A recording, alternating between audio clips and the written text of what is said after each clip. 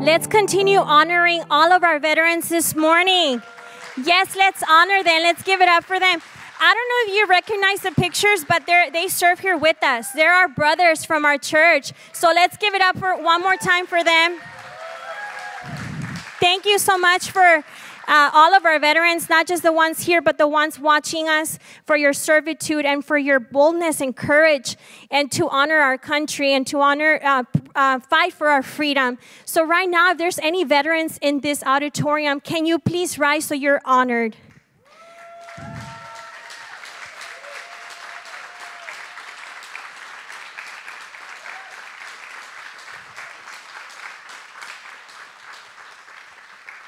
Thank you so much for your boldness and your courage and for fighting for our country. We are giving you our hearts of gratitude this morning. I want to ask you to please remain standing. And those around them, I want you to stretch your arms, and we're going to be praying for them this morning. We're going to honor them for what they have done through our prayers. So, Father God, right now we thank you, Lord, for these men and women, Father, who have fought for our country, God, Father God. I pray, Father, your blessing over them. Bless them, Father God, in the name of Jesus. I thank you, Father, for their boldness and for their courage, God. There's trauma going on from those times, Father. I don't know it, but you do. So right now I pray for your spirit to be with them, God, in those times. Be with their families, Father, of the ones who have lost a veteran. Right now we thank you, Father, for their lives and for what they have done for our country. We bless them in the name of Jesus. May your spirit be with them to the end of their days. In the name of Jesus we pray. Amen. You may be. Amen, amen. Thank you, Ana. Thank you to our veterans once again. Good afternoon, everybody. How's everybody doing today? Happy to be in the house once again. Amen. Amen. Well, my name is Pastor David Mendoza. For those of you who don't know me, I am the campus pastor here at the Westlake TFC campus. Absolute pleasure to be with you guys once again. And I do want to take a moment before I go too much further to welcome those joining us via our Facebook live stream. Welcome, guys. Thank you for joining us today. And today's actually the start of something new that I'm doing for the next couple of weeks. I'm starting a new series of conversations about a topic which I think is important to talk about. If you've been following anything that I've been doing these last few weeks, I've been talking a lot about trials and the kind of things that happen to us in the middle of trials. We had many conversations. Pastor Carl, my wife, were up here, and we were talking about how our faith is supposed to be sustaining and walking us through even the valleys. That's okay. You know, that happens. 2020 happened no matter who you are, and that's okay. Our faith is equipped for that. So I'm going to be digging a little bit into that, and for that, I'm going to give you one quick tip. I have a lot to kind of cover today. I always say the same thing, but I hope you hear me. It is a little bit of a different message today. I always say that, but you're going to see why in a moment. So right where you are, if I can ask something of you, as I dig in today, I encourage you guys to write stuff down. It won't be one of those messages that is just kind of really packaged and with a nice bow on top and everything will make sense. I encourage you, have you something to write with. Bust out your phone, piece of paper, something to write with, take some notes. I encourage you to do that. Be careful because the moment you bust out your phone, a notification will come in and you'll get distracted. But just set those aside, focus on this, and I encourage you over these next few weeks, write stuff, make sure you have your scripture with you so we can actually dig a little bit into that together. Amen? So for today, let's go ahead and go to 1 Corinthians 13:13. It's going to be the verse I use to launch today's conversation. And it says this in 1 Corinthians 13:13. 3 things will last forever. Everybody pay attention to this. 3 things will last forever. Faith, hope, and love. And the greatest of these is love. So today's conversation, today's sermon, I'm entitling An Overlooked Essential. An Overlooked Essential. So let's go ahead and pray. Father God, thank you once again for the opportunity, Dad, to be here. Thank you for this time together in community and in fellowship. Father, I pray that, Father, we have soft hearts and pliable spirits to receive your word, to be transformed by it, to learn something new in your name today so we can see you in a different way, in a new way, and fall deeper and deeper in love with you. We love you for who you are. In the name of Jesus, we pray. Amen and amen. Now, 1 Corinthians 13, has anybody ever read this verse before? Just show of hands real quick. You've seen this verse a couple of times before. Pretty powerful verse. It says there's 3 things that are going to last forever. Faith, hope, and love. If you haven't actually read this scripture before, it's actually part of 1 Corinthians 13, which is actually, I'm not sure it's actually called that. I just call it that. It's called the love chapter. If you've ever been to a wedding, I've done several weddings before, that's the one you hear all the time because it actually talks about how love is patient, love is kind. And I read that and the bride and the groom look at each other and they're like, oh, we're going to be together forever, right? That kind of thing. Because it's a love chapter. So it's a very famous, popular chapter that you see everywhere. But it closes with verse 13, which I think is so interesting. Paul, kind of writing this letter, sums it up by saying, hey guys, there's going to be three things that last forever. It's going to be faith, hope, and love. Now, the heart behind this entire series and the heart behind what I'm going to be doing these next few weeks is that I feel, as a congregation, we spend a lot of time talking about love. That's okay. Love is important. One of my defining verses in Scripture for me has always been love God and love neighbor. That's been just one of the things that I've always kind of shaped my life. It's ingrained in my teaching. So love God, love neighbor. I always talk about love. We got to love people. Amen? We talk about faith. Every week we talk about putting our faith in Jesus, putting our faith in God and what He's done through Christ on the cross. And as a result, we have this. We have the promises of God, and this is how it looks. So we talk a lot about faith, and we talk about a lot about love. But how much do we talk about hope? Hope. I wanted to spend some time on that because I think hope is just this thing that is so important. It's actually on the list. It's going to last forever. And we need to have hope, especially in times of trial. Hope changes things. Hope is important. But I find that in the society that we live in, hope isn't really much more than like a wish. Maybe you're getting hungry already because it's already 12:15 and you're like, I hope the taqueria is open. I wish. That's just a wish, right? You don't know. I mean, what are you basing that off of? You just say, I hope. If you're a Cowboy fan, I hope the Cowboys will beat the undefeated Steelers today at 7-0. You can't base that on anything, especially not on the way they play. It's just a wish. You're just wishing that it happens. That's the way the word hope is used in our society. It's almost just like a wish. I hope this happens. I hope I get that raise. I hope I get this. I hope I get that. It's just a wish. That's not biblical hope. Biblical hope is much greater than that. It's much more important, it's much more weighty, and it's much more transformational. Hope is a big deal. There was a psychologist who would counsel married couples, and he had actually a track record of talking to married couples who were just riddled with problems. They had a lot of problems on them, and every time they'd come to see him, he would talk to them and meet with them frequently, and then they would turn it around. Somehow this guy he was doing very well. People kind of knew, if you have issues, go see him and he'll help you. So they interviewed him later and they said, hey, how are you doing that? How are you transforming those lives? How are you helping those people turn their marriage around after 30 years, after 20 years or whatever? And the psychologist actually said something very powerful, which I want to kind of say now before I move on. He said, I actually don't do anything too crazy. I try to implement 10% change in their life. That's it, just 10% change. Maybe treat each other better, maybe go to church more, maybe read scripture more, just 10% change. And when they do that, it starts to work and something happens. They start getting hope. Hope. They believe it can change. And once hope comes in, anything is possible. Powerful, right? That's very powerful. Like, I want you to, I've had a first row chair to see this play out at this young campus. This campus has been here for around 5 years now. I've been pastoring here for a while, and I've had the opportunity to see how that looks. People come into this church, maybe their family has a history of bad marriages or bad relationships. Everybody in there is divorced. Everybody in there is on their third or fourth spouse, and they're having trouble, and they come to a place like this, and we preach the gospel, and maybe they meet a couple who is actually killing it in marriage, who's cheesy, who's loving each other, and all this, and they're like, that's interesting. So that's possible. And like, yeah, that's possible. How'd they do that? They did a couple of things, and they start to implement change, and all of a sudden, it starts to work, right? They start seeing some changes, and hope starts to rise. It might be a little bit in the beginning. Those of you who have experienced this know what I'm talking about, right? It might be a little bit in the beginning, but as you get hope that things can get better, it kind of snowballs. And if you have hope, anything is possible. That's just the way Scripture is. Hope allows you it frees you from your past because you know some things can be different. It allows you to dream because you're not just worried about what has happened, you're looking at what will happen. Hope is very, very powerful. But today, I wanted to spend some time talking to the believers in the house. And if you're not a believer and follower of Jesus, I'm glad that you're here as well. I'm going to speak to you as well. But this is going to kind of have an overtone of Scripture for people who are following or looking to follow Jesus. Because it actually says in Ephesians 2, bring it up on the screen, Ephesians 2:12. This is important. In those days, this is Paul talking about believers before they knew Jesus. He says, in those days, you were living apart from Christ. You were excluded from citizenship among the people of Israel. You did not know the covenant promises God had made to them. You lived in this world without God and without hope. Prior to God, and this is why I wanted to bring up the scripture. If you're here under the sound of my voice and you are a follower of Jesus, you're a believer of Jesus Christ, can you raise your hand for me?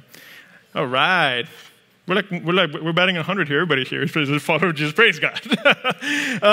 All right, cool. Scripture is telling you, if you're a follower of Jesus, you're called to live a life with hope. Amen. Not without it. And the reason why I wanted to spend a few weeks on this topic is because I found, and maybe you'll agree with me on this, I found that as we've been walking in 2020, life has kind of taken a bit of a nosedive in so many areas, in health and money and relationship, and you're having issues. And what happens during those times, I find, and this is my heart, my burden, I find that believers are walking without hope. And that's not what we're called to do. We're called to have hope. So today, I actually wanted to spend some time on this whiteboard and do something a little bit different. That's why I said I wanted to make sure you write some stuff down. I want to talk about hope. But I want to talk about biblical hope and what it actually looks like in our life. So I'm going to give you a couple of scriptures, write a few of these down if you don't have them, or maybe for a little bit of a later follow-up. And then I'm going to draw some stuff on the board, and we'll have a chat, okay? Actually, after the first service, by the way, after the first service, somebody sent me a picture of their drawing. They drew it all out. It's so fun. It was cute. And pause. I'm talking fast. I'm excited to get the content out, but I want to share something. I was really emotional after the first service. I don't know why. Something that I'm doing here today, at least in the first service, I don't know if I can share that. At least in the first service, shifted something in some people. It seems so basic, but honestly, it's not basic, and it's so powerful if you get a hold of it. So I encourage you, press in. I'm going to do something different. I'm not going to be cracking the jokes. I'm not going to be yelling. I'm going to just teach some things, but press into that in the name of Jesus. Amen? John 3:16, 17, a very well-known verse we all know. For this is how God loved the world. He gave his one and only Son so that everyone who believes in him will not perish, but have eternal life. God sent his Son into the world, not to judge the world, but to save the world through him. Everybody here under the sound of my voice, I believe, is called to put their faith in Jesus Christ. Can I get an amen on that? Because of Jesus, because of the cross, because of what he's done for us, we're offered forgiveness of sin, past, present, and future. We're given the Holy Spirit power in our lives to walk with us every day of our life. We're promised eternity, and we're just given all of that day one. That's just who he is. That's how good God is. That day one, you come to faith in Jesus. This is yours because that is who God is. Amen?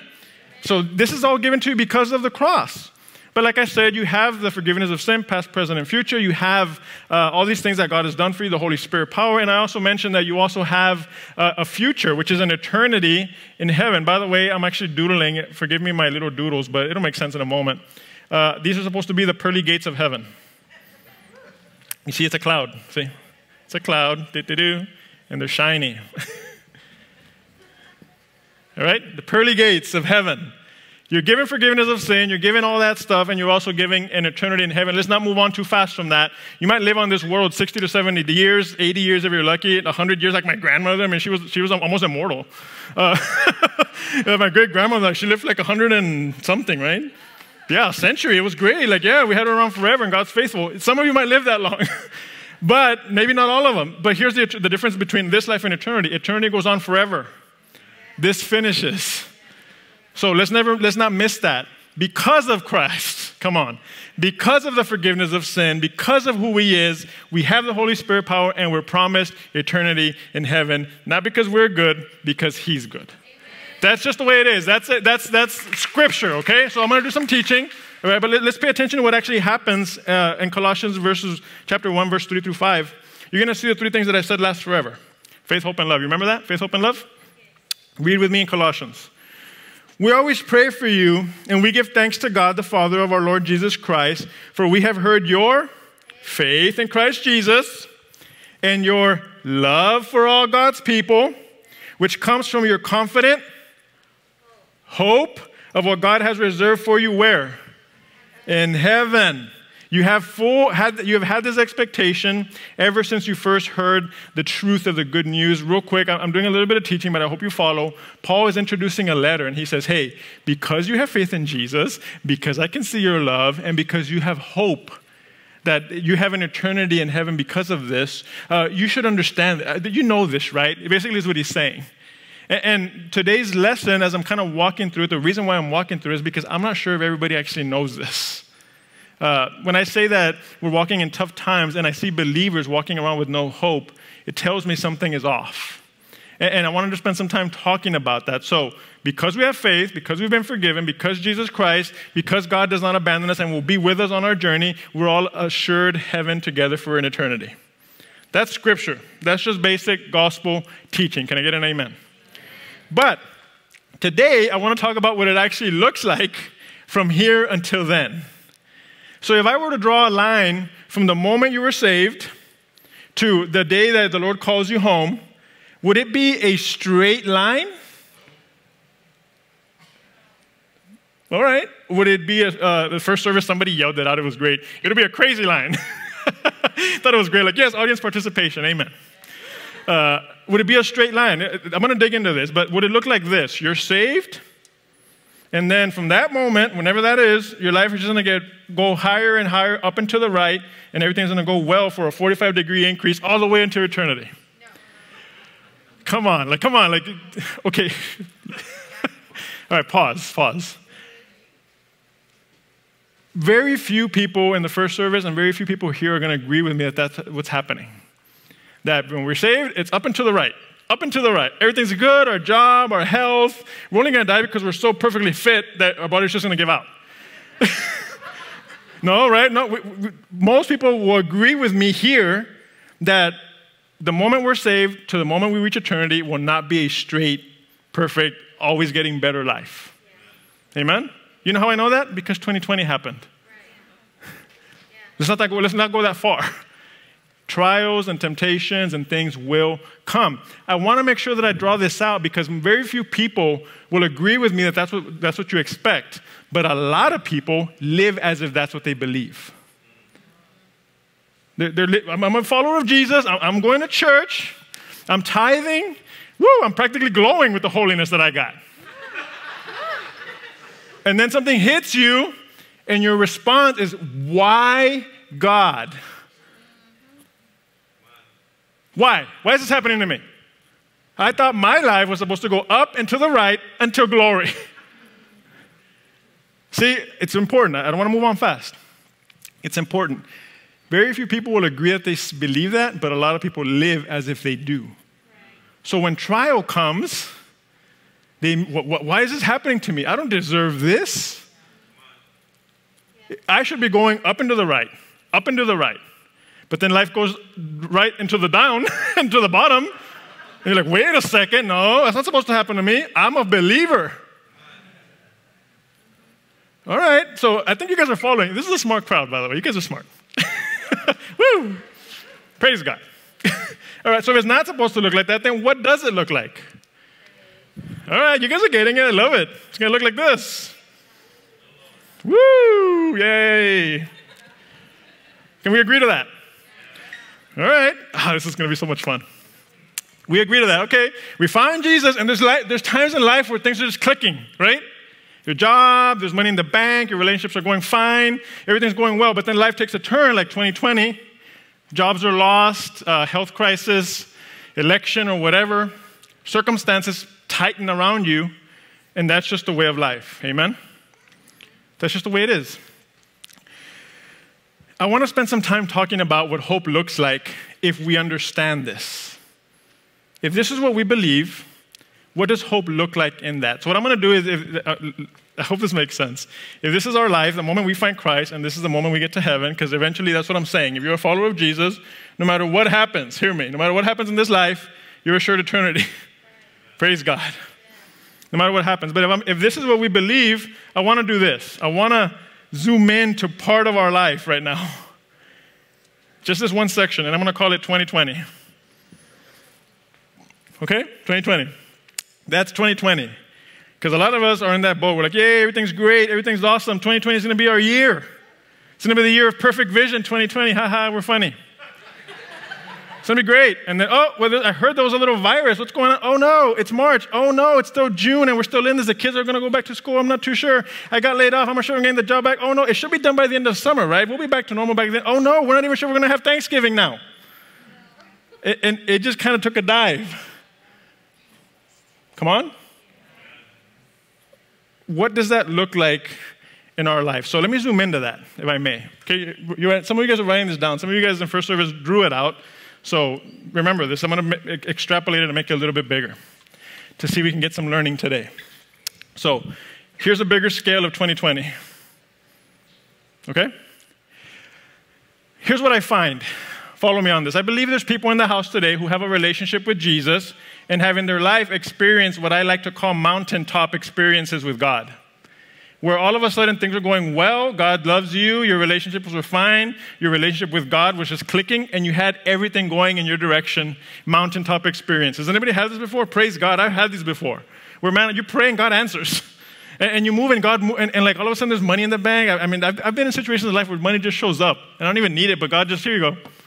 And I'm like, wow, God is awesome, mountaintop, right? We all want the mountaintop. But if this is 2020, let's just say our life is like this, we're doing fine, and then all of a sudden we find ourselves on the downswing, and here we are in 2020. Things not going like we expect, the election, racial injustices, fires, I mean, you name it, right? Everybody's been pounded in 2020.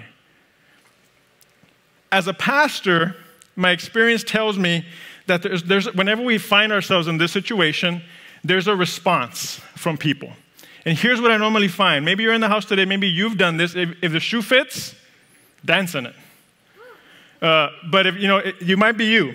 So I want you to press into this. If that's you and you're having a rough patch, and maybe you're not on a mountaintop, maybe life isn't going like you expect, normally there's two responses that I find as a pastor happen a lot. Response number one, I don't want to do this anymore. It's not working. I'm going to go back to the way I was. That's response number one. Response number one is not necessarily quitting, but basically, I'm going to say quit. I don't want to do this anymore. I tried the faith thing. It didn't work out. I'm going to go back to the things that I've always done because I tried to have faith. Even though I messed up my marriage for 10 years, I tried to go to church for 2 weeks and it didn't work. So I'm quitting this. I'm going to go back. I'm going to do my own thing. I'm going to step outside of the will of God. I'm not going to listen to His word. I'm not going to go to the church. I'm just going to do life my way. By the way, I didn't say this in the first service. I'll say it in this one. If that's you and you've decided to go back and do life your own way, I can't guarantee any of else. Because then if you're rejecting Jesus and who He is in your life, I don't know what you're tethered to. Okay? Just FYI. And maybe I'll dig in a little bit more into that in a moment. That's one response. I'm just going to go back. I don't want to do this anymore. I'm out. Another common response I find from believers is this other response. I'm here, but I wish I was here. I'm having a rough year, but man, 2019 was pretty good. 2018, you remember how we had faith then and how the Lord moved then? This happens a lot in church circles. You might come to a place like this and say, man, when TFC Westaco first opened, man, it was just fire. And it was going great, but it's been different. Things have changed. Yeah, that's okay. Things have changed. But it's funny, when we're in the trial, the usual response is to go back and quit because it didn't go the way we wanted, or to try to relive something that has already passed. And that one's more for believers, I find. A lot of believers, there's like and maybe this is you in the house, if the shoe fits, dance, right? There's like a golden age of your faith. There's a time in your life when faith felt good and when it felt comfortable and when God was answering and when things were just going well. And if we're not careful, we can hold on to that too tightly and try to relive it and not be aware of what's happening now. Those are the general responses. We quit, we relive. I'm going to offer a third alternative. Okay? Remember, we just zoomed into the greater thing. I'm going to offer a third alternative, and here's the third one. If we're here, and you're having a rough year, and you're having a rough patch, maybe you're not called to go back. I don't even have to say maybe. You're not. Scripture says, if you have your hand to the plow, don't look back. No looking back, church. If you're here, and you want to relive, gently, pastorally, and with all the love in the world, those days are over. We're not called to live on our past faith. We can learn from it, we can grow from it, but we're not called to experience it every single day. Okay? So we're not going back, we're not going to relive, so what are we going to do? Here's the third option. Forward.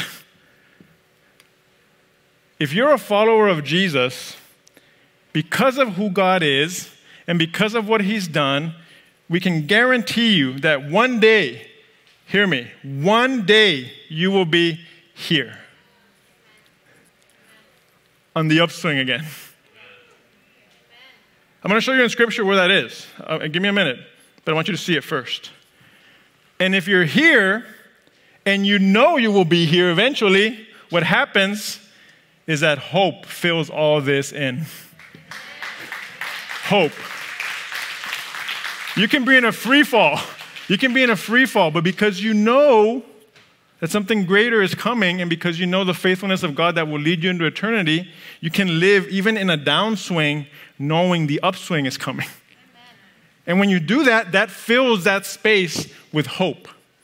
As a pastor, I've had a first row chair, and it's an absolute blessing to be here with you guys, man. I just love being your pastor, but I've learned so much from you, as I hope you've learned from me. I've seen this play out. This idea of like, I have hope because I know something greater is coming, even in the middle of circumstance. Anybody know believers like that? Yeah.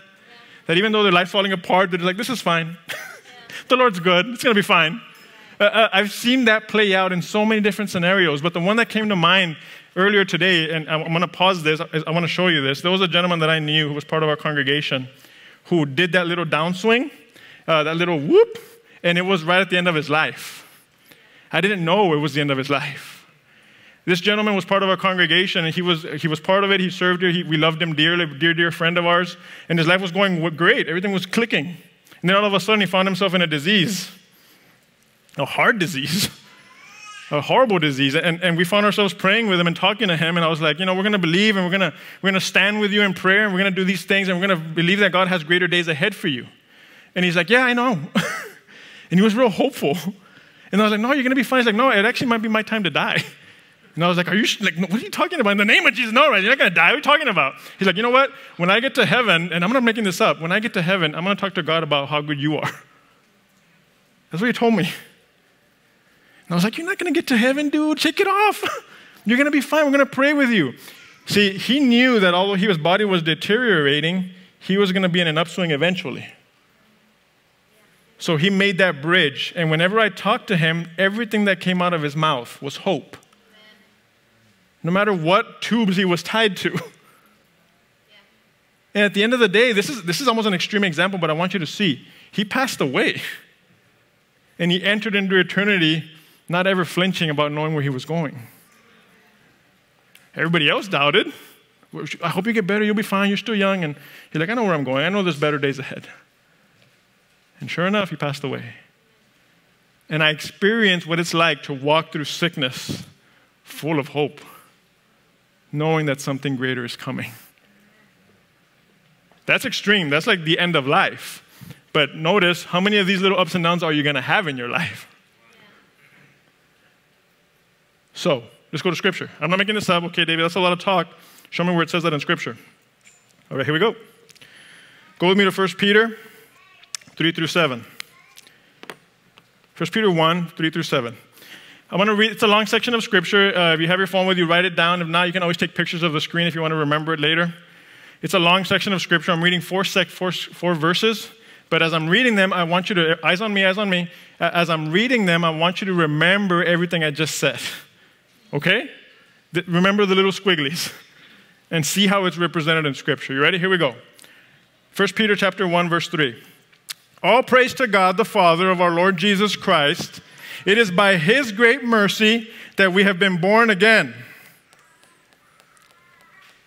Because God raised Jesus Christ from the dead, now we live with great expectation. One translation says hope.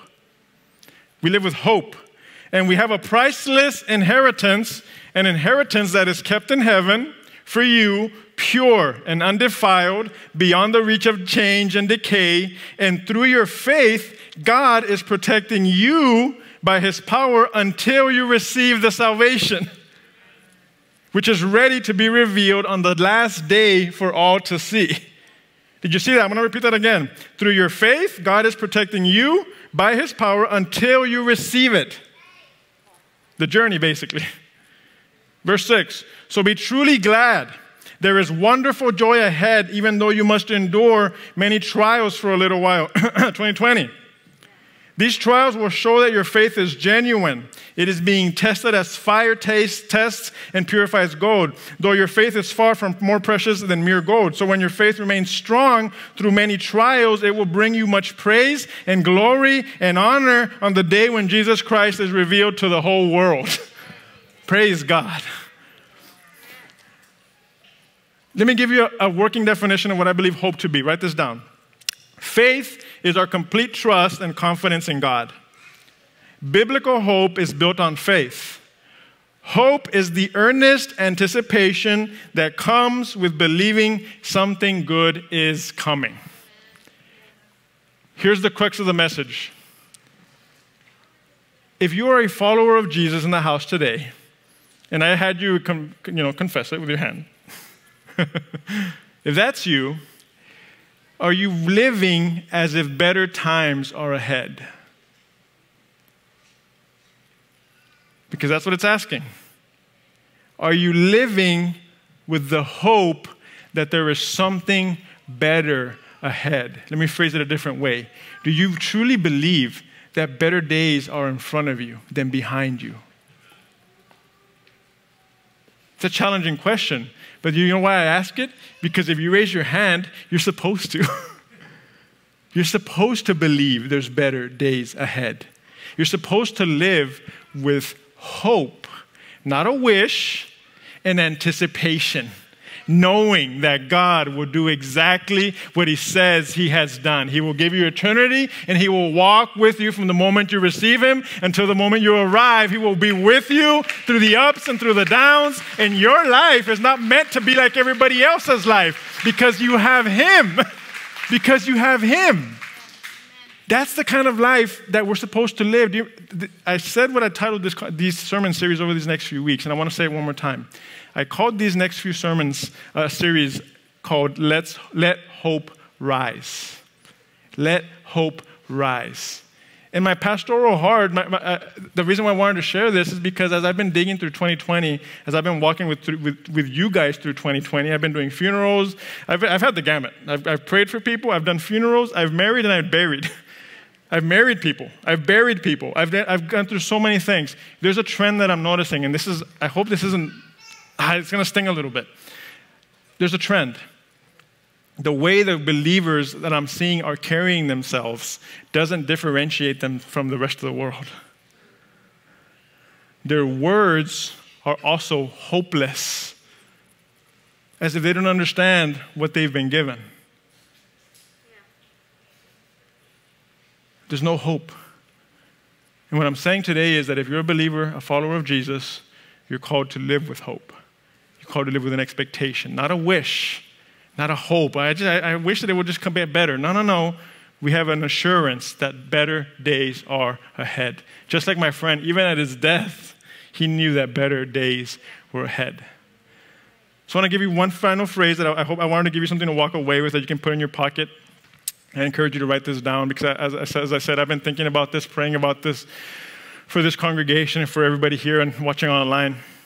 I was trying to find a way to explain this and say, okay, let's really talk about this. If you're struggling in this area, and the reason why I ask is because I know there's a lot of people struggling in this area of hope. They have faith, they love God, but they can't see far into the future, so they think it's bad.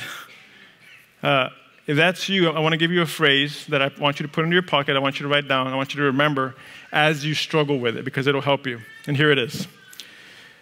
When you're struggling with hope, when you're struggling looking ahead, remember this. Because God has, we know that God will. Because God has, we know that God will. Because God has done this, and because he has done this, although we're here, we know he will do this, and we know he will do this. That should drive our hope. And what I want to finish with today, guys, and I'll pray with you guys, is this. Let hope start rising from within you. Take back the very thing that you were promised in Scripture. Hope. Faith, love, and hope. There are better days ahead for you.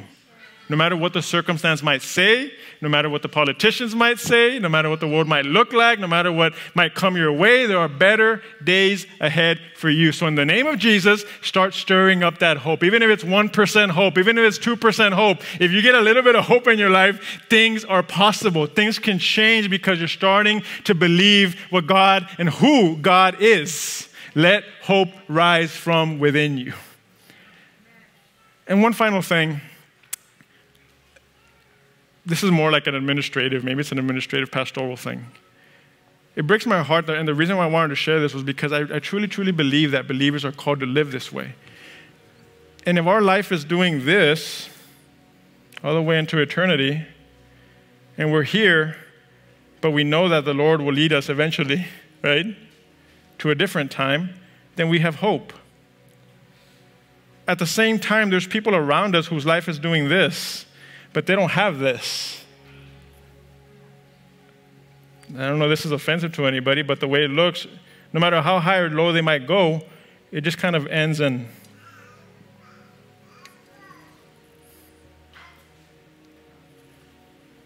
And if 2020 is cutting through, they're experiencing a low in their life, and they're looking to the believer.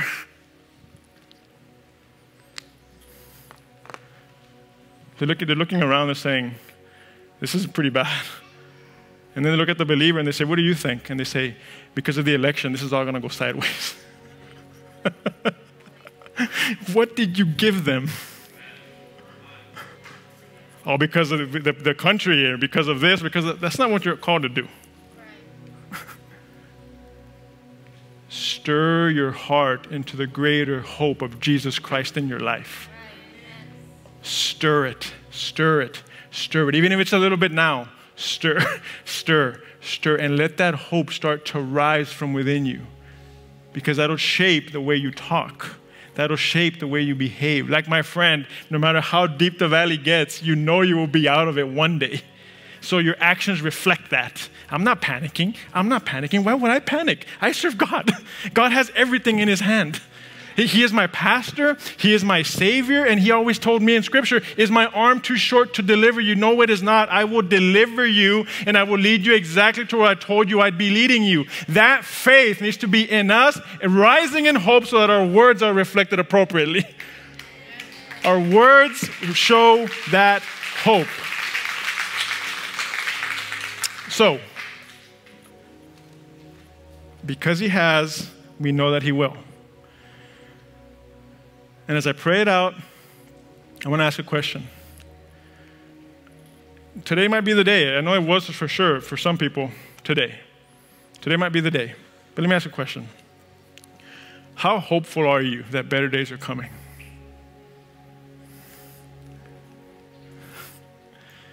How hopeful are you? And if you're saying, I'm not hopeful at all, okay, that's a start. Let's start. How hopeful are we that better days are ahead? And right where you are, I want to pray for everybody here today. So can you bow your heads and close your eyes with me as I pray together with you guys,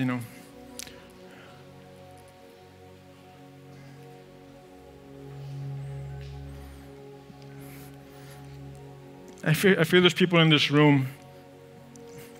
This has been a theme in my heart. That's why I shared it with everybody. But I want to take a few moments just to say it out loud. There's people in this room who need to hear exactly what I just said. Because God has done that for you, I want you to remember that he will do that again. Because God has shown himself faithful, hear me, in the past, he found you, didn't he? He found you. He delivered you. He gave you his promises. He loves you. Because he has done that, I want you to hear my voice. He will do it again.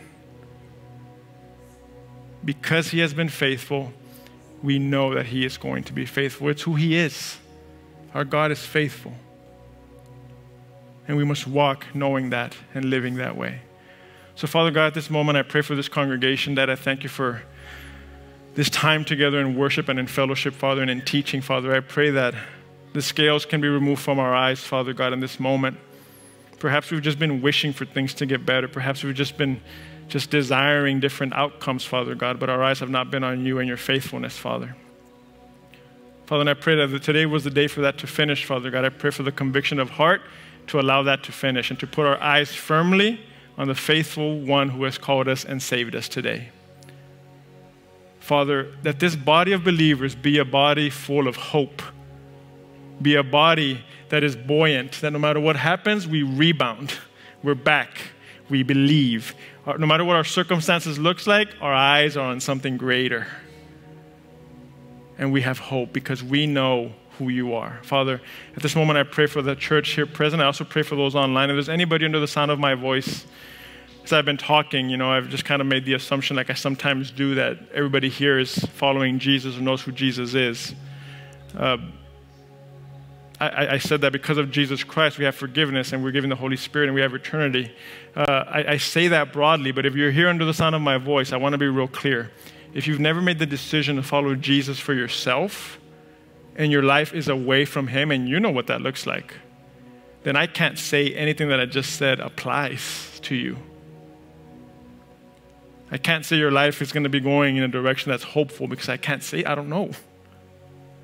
So if that's you here today or watching us online and you've never made that decision to follow Jesus and you want to make that decision today, or perhaps you did and you want to recommit because you know you've gone astray, right where you are, can you raise your hand for me in the name of Jesus, right where you are? Anybody here today? Praise God. Anybody else? Praise God. Anybody else? Nice and high for me to see you guys. Praise God. God loves you here today. God loves you. That's why you're doing it. God loves you. Praise, nice and high for me. Praise God. Online as well, right where you might be. Praise God. Praise God. Praise God. You can put your hands down. I want to pray a prayer with you guys. Scripture says what you believe in your heart, if you confess with your lips, that's what leads you to salvation. So the prayer that I'm about to pray is not a special prayer. It's not a unique prayer. It's just me giving voice to that. So repeat after me. Make it your own. And I want the congregation to pray along with us. So right where you are, nice and loud, repeat after me. Father God, I thank you for your son, Jesus. I thank you that he died for me. At this moment, I ask that you come into my heart and that you save me. Wash all my sins away. Make me brand new. I receive you as my Lord and Savior in the name of Jesus. And I thank you that because of my confession, I am forgiven. You live in me, and heaven is my eternal home. I am saved. In the name of Jesus we pray. Amen and amen. Church, let's give it up for those individuals. Amen. God is so faithful.